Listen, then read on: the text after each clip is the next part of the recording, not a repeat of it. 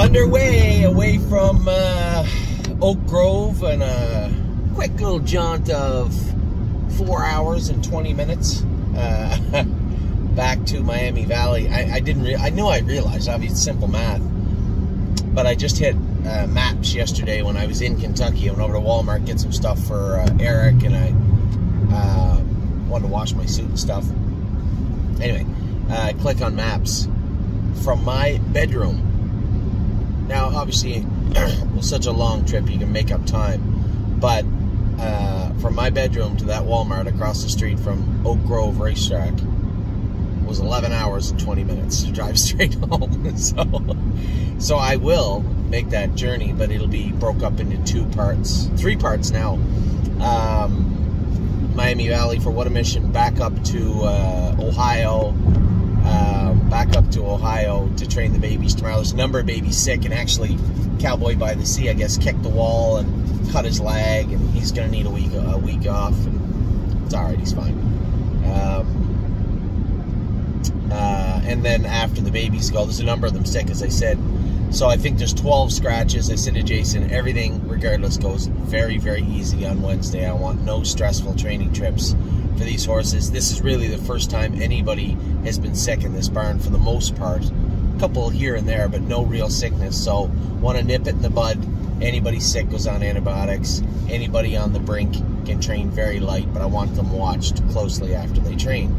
So when I'm done training, then I'll go back home. So make a long trip back to Ontario, but chop it up into 3 parts. It's not really going to be a big deal.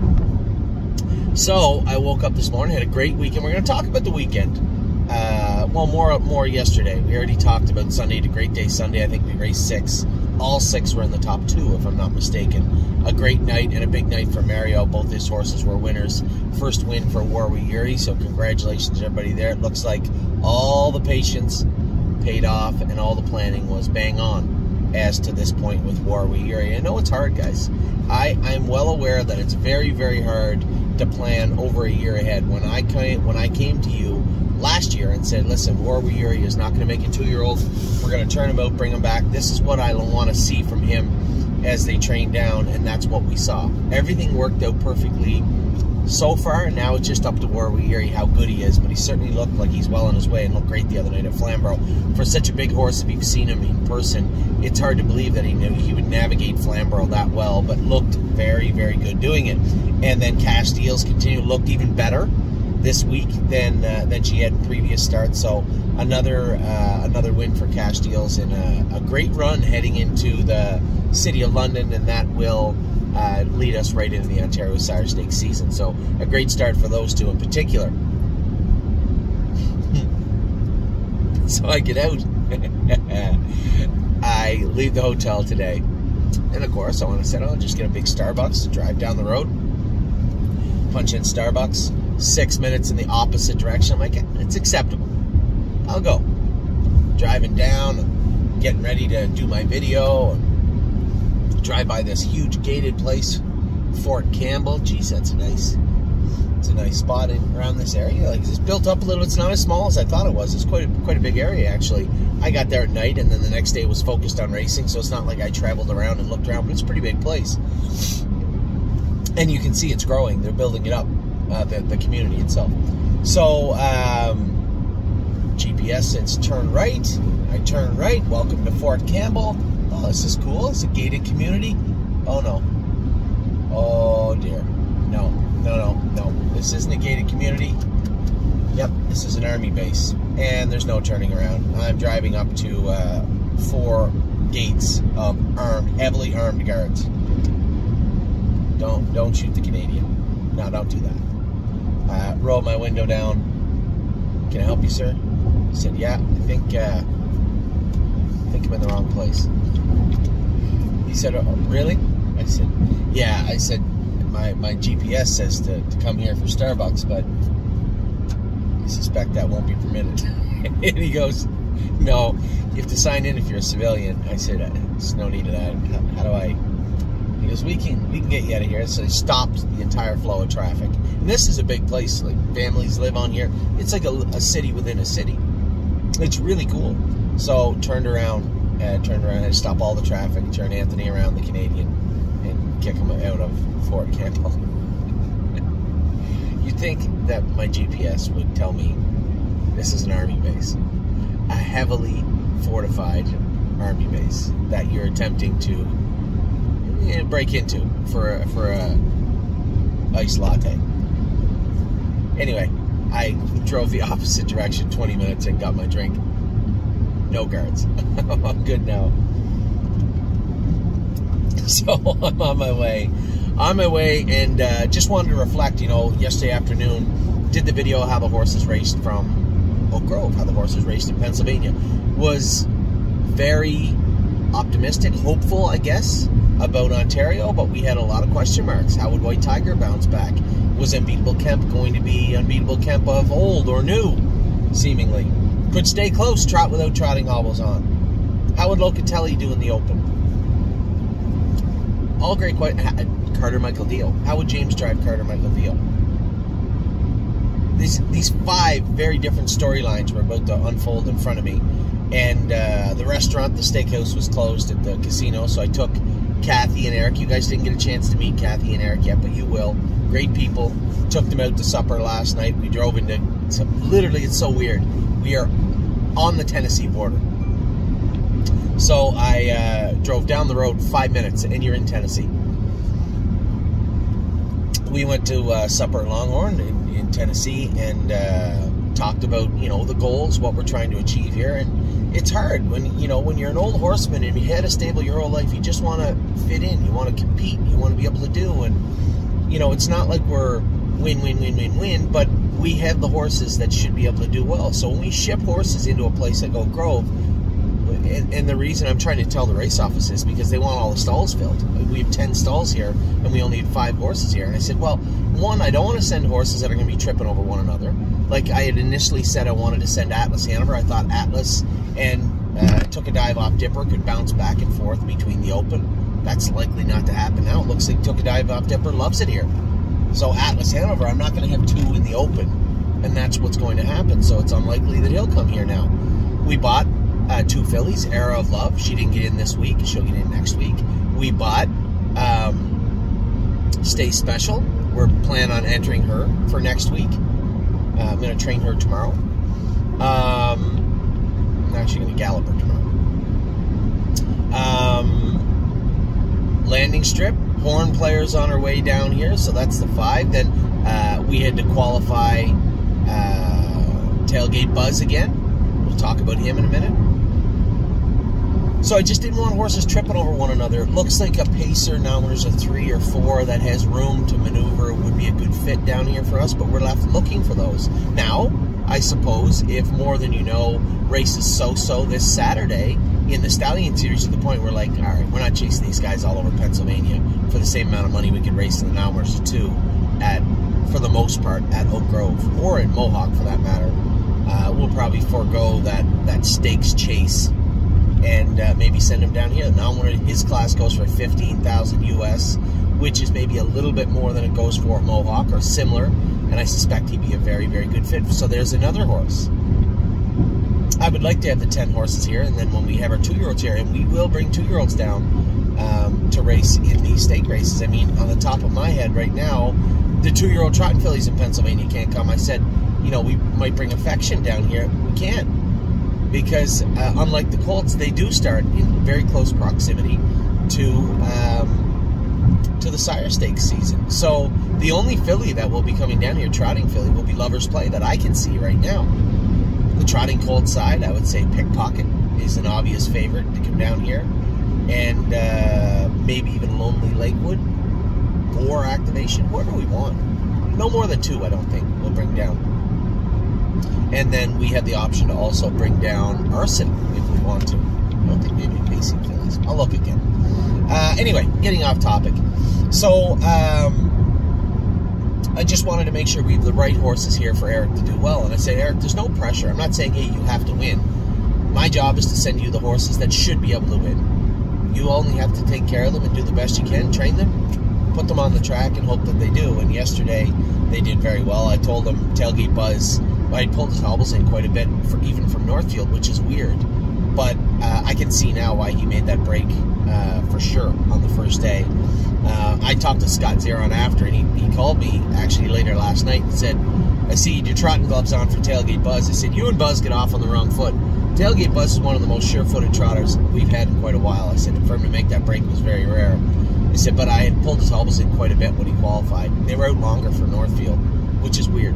And different surface, the track down here is harder, so he could box him up a little bit, but it was only found later on what kind of a mile that 57 was. Probably 55, 56 on a normal day. What's going on here, man?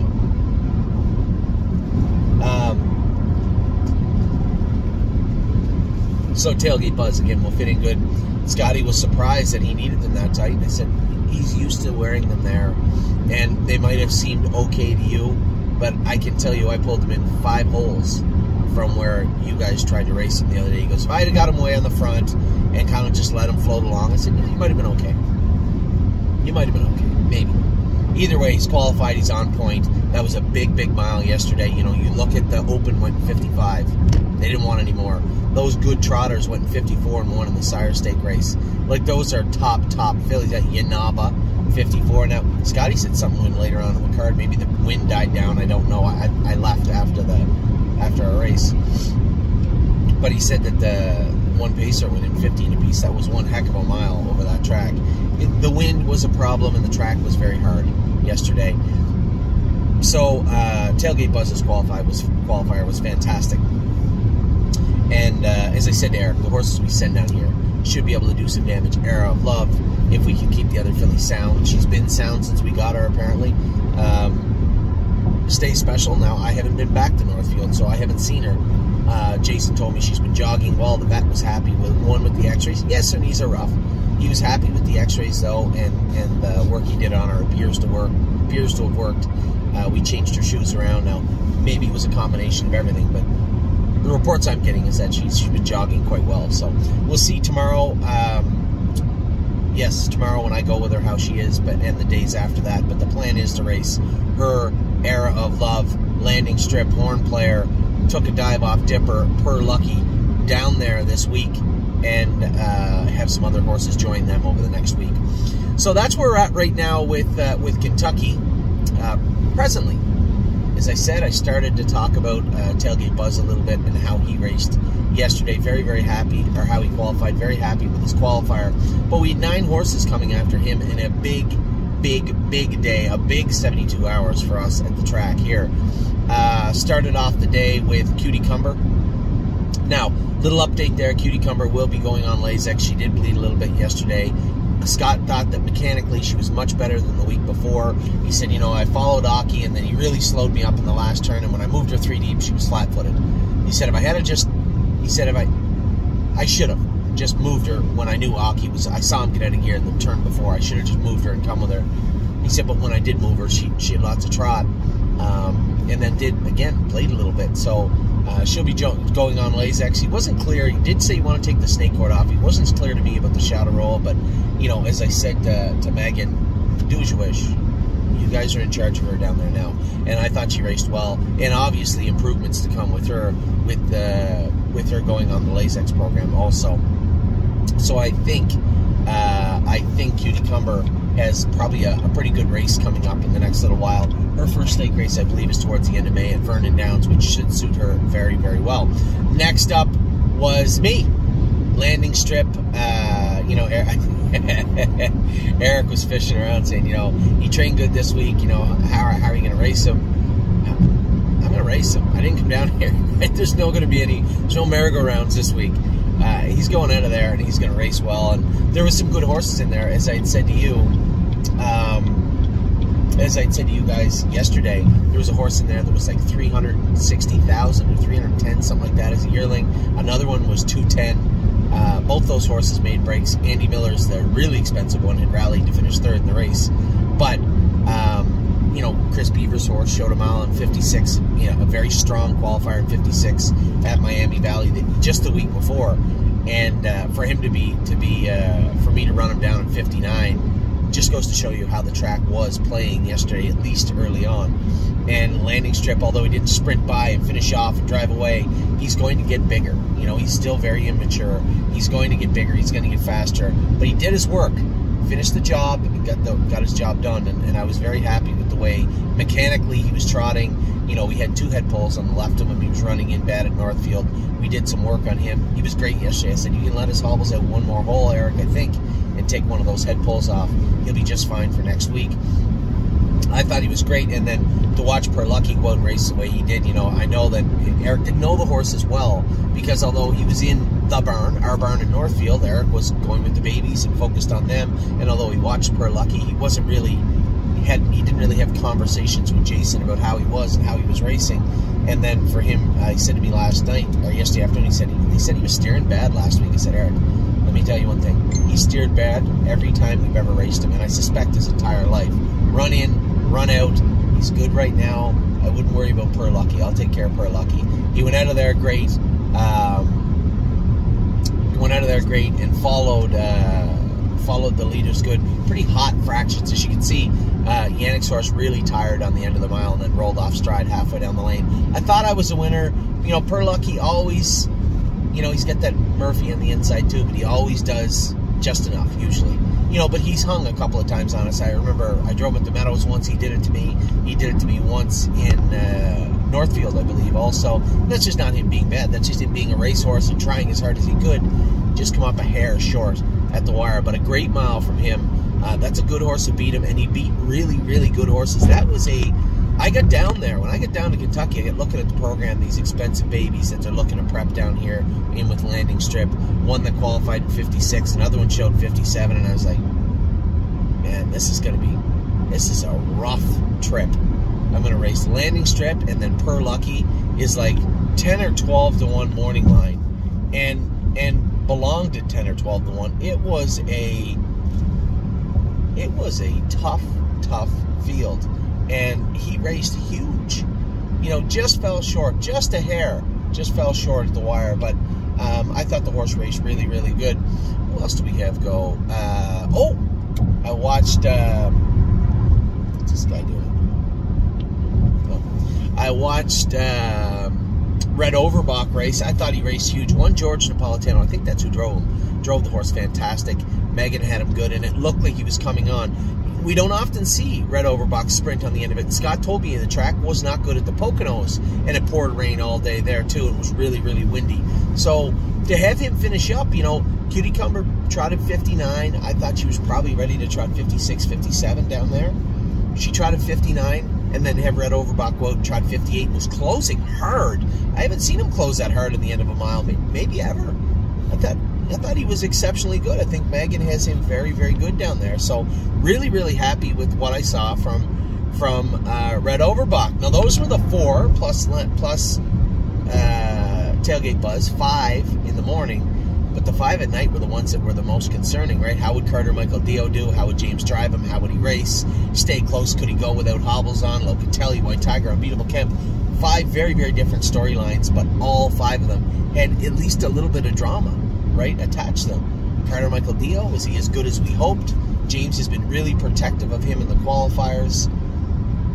The gate thing was a little surprising, and James told me, he said, you know, he got ahead of me, the bugger. He said, you know, sometimes when you get near the gate, he can get a little hot. He made that break on Jody last year, and he said, I was just trying to be safe. I know he can leave like a runner, so I was just going to time the gate. And as I start to come up to the gate, he dropped the bit. He said, I think he buffaloed me. I think he got ahead of me. So I didn't want to like chase him up into position, so I'm like, he completely caught me off guard.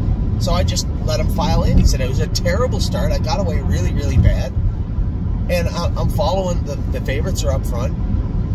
And if it wasn't for Phil making a break in the last turn, I might have destroyed my phone. So I'm watching it, I'm like, come on, man. I can race him or not? Come on. And then Phil made a break in the last turn, and James moved him. And when he moved him, for well over a quarter of a mile, he was trotting as hard as he could. I think last quarter, 27-1, and it was pouring rain, mud. The track was bad. For Carter Michael Dio, I'm pretty sure he wears flip-flops too, if I'm not mistaken. For him to go that mile, you can see how close he is to being ready to rock.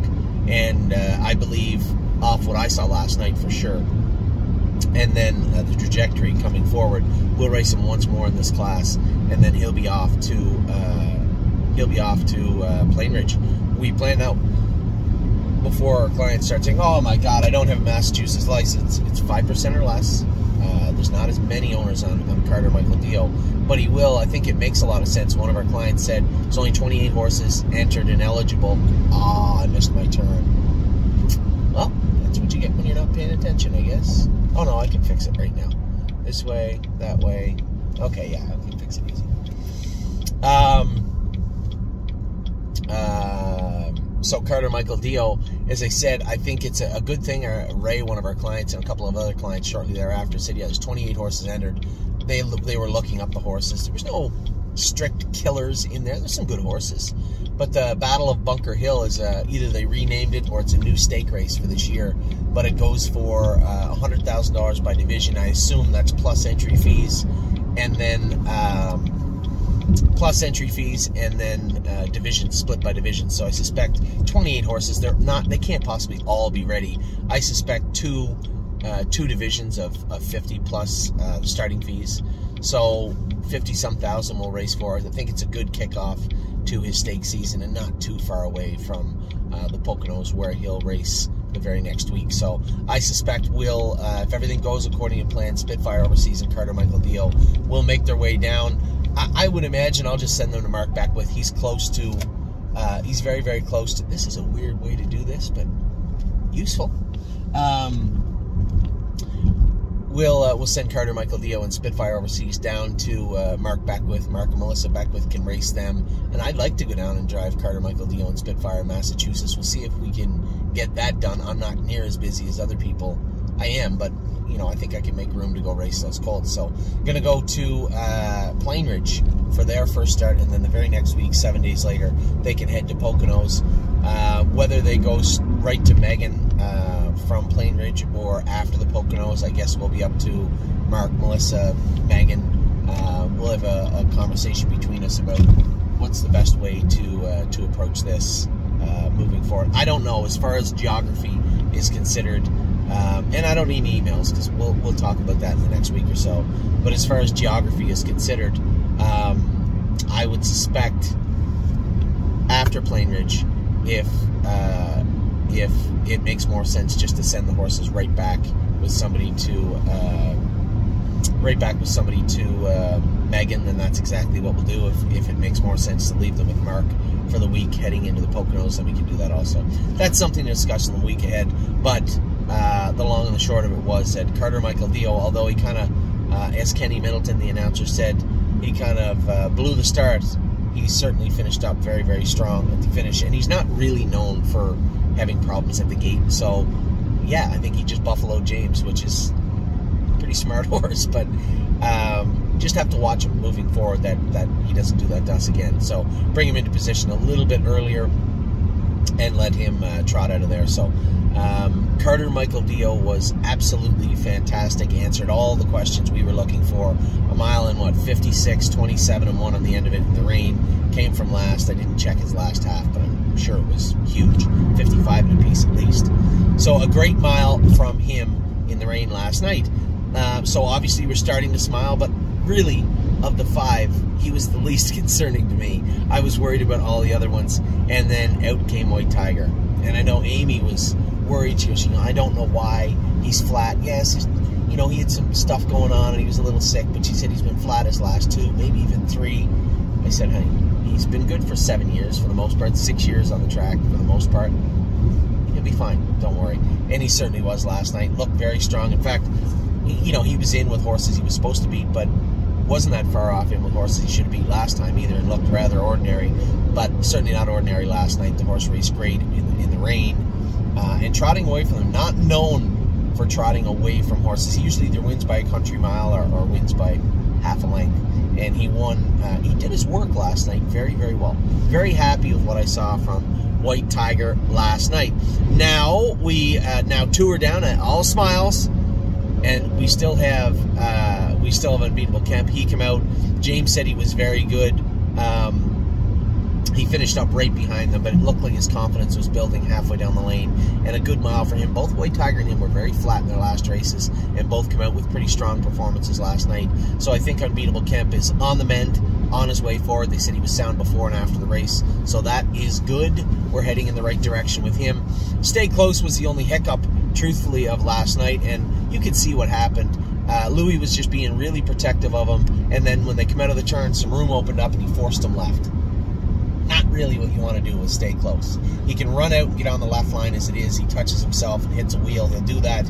If you force him left, that would only compound that. And Louis has no way of knowing this about the horse. So I think if he had been able to just kind of file him right and let him trot, I think he trots. Now, here's the problem. If I own him, he just races with no hobbles on next week. And now I haven't talked to Louis, James, or Dominic about this horse since last night.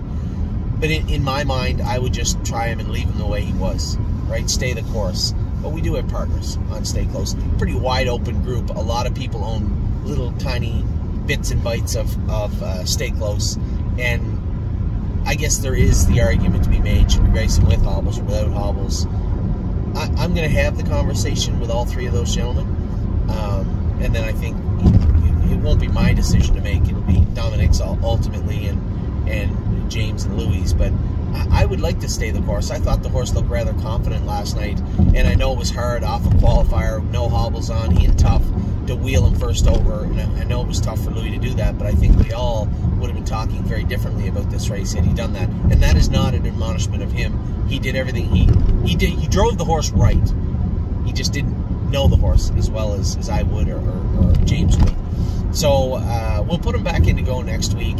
I'm going to defer the no hobbles or the hobbles for at least a week, and I know I'm going to get emails saying, "Oh, just put them back on him." I think we could have a very, very good horse here, much better. And I said this a week ago when I trained him 2 weeks ago, that I think we're on the cusp of seeing the very best Stay Close that we've ever seen, and that was a big statement. And I know it's hard to validate that with last night's performance, but he was very, very good last night, and I think we are on the cusp of seeing the very best Stay Close we've ever seen, and that is a very good thing for all of us. Now, what a way to finish up the night. I really thought there was just no way that we would get anywhere near Rob Fellow's horse, Kyle Fellow's horse last night. The horse has been great and looks like the best horse in Canada right now. They failed to preferred again and put him in. How would Locatelli? He's been flat his last two also, right? I think there was a little virus going through the barn, although Locatelli is on the total other side of the property virtually.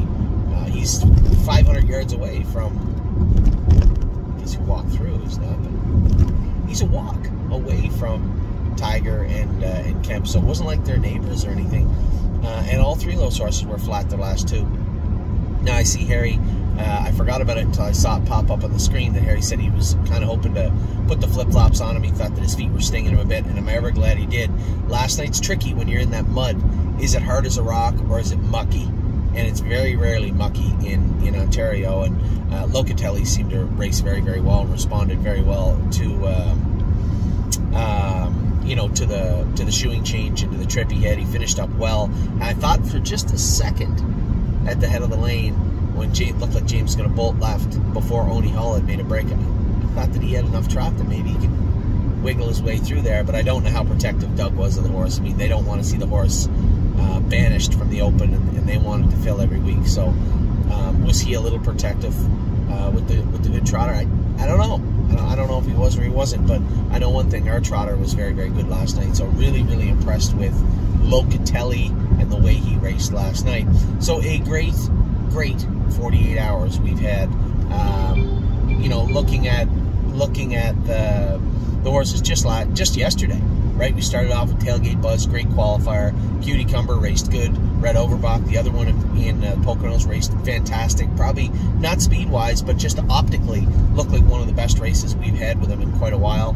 Landing Strip was very good, and he'll grow from that and learn from that and gain confidence from that win also. I think he'll be twice as good next week. Per Lucky just continues to be a nice horse for us. Carter Michael Dio, I think, alleviated some of the questions. Not that there was a ton, but some of them. How good is he going to be this year? I don't think it's a long jump from 56 last night in the mud to where we need him to be a top-flight colt. He looked exceptionally good last night. Locatelli, White Tiger, Unbeatable Kemp, all three of those horses, and the storylines with them were answered very well. They all bounced back really well because they're good horses and look great. And the only question mark left from yesterday was stay close. And as I said, we'll answer that over the next few days, but I believe stay the course with this guy. I really like what he looked like last night before he made that break, and I don't think that break was just because of no hobbles. Would he have made a break with no hobbles? Absolutely not. He wouldn't have. But I think he could be a better horse without them from what I saw last night with his gait. But we'll see. We'll see how that plays out over the next week or two.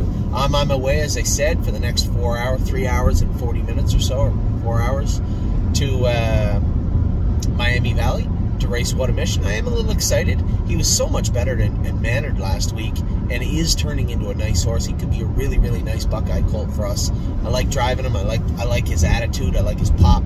Should be fun tonight. And then tomorrow, as I said, going up to just go easy, as many of these horses are just coming out of the infirmary. There was a little bug run through the barn, and there was some sickness. So let them get over it on their own right. Don't stretch them out hard tomorrow. 12 are scratched. 13 now with the mild injury to Cowboy. Those skin injuries are painful. You really just got to give them time. 2 or 3 days in the stall, then just jog him until he's sound, and away you go. And I think that's probably what the doctor will order for that guy. You know, it's frustrating, but it's always frustrating when the horses do that. But I talked to Jason after it happened, talked to Lauren, looked at the pictures he had sent me, and, you know, it's just one of those things, you know, babies being babies. And hopefully he'll behave himself. So with that, hopefully we can continue our week. It's been tremendous. I know I saw the draw yesterday. 8 hole in the 8th race at Brace for Landing. I don't really care. You know, I just so excited to see this horse start his season. And keep in mind, and it'll be in the very front of my mind also, his season actually starts June the 9th, right? In a month from now, he starts in the Good Times. I think it's the Good Times on June the 9th. So bring him along. Make sure we don't hurt him along the way, because we will only have so many starts. And if things work out the way they are, he'll race for 3 weeks before the Good Times. Another 2 starts for the Good Times, hopefully. Then the Swag, then the Beal, the New Jersey Classic, potentially the Canadian Trotting Classic, or whatever one is up here. I think it's the Canadian Trotting Classic. And then if he stays really good, really sharp and sound, healthy, and keeps his weight on, obviously a horse that I hope will make it to the Breeders' Crown this year. A lot of hopes, a lot of dreams, riding on a lot of horses right now. But man, this is the scariest time of year because we just don't know, and we're all about to find out together. So super happy with Carter Michael Deal last night. Really excited about Spitfire and Crantini. Will race a week from Monday. He's the one that's actually going to keep me from staying down in Kentucky for more than a day next week. I'm going to try, because Swinging Senorita races next Saturday, first Sire Stakes in Miami Valley, to come down to Kentucky again. I might fly down and fly back. Race the horses here on the Sunday, and then be in Ontario for Crantini on Monday. So much going on. Such an exciting time of the year.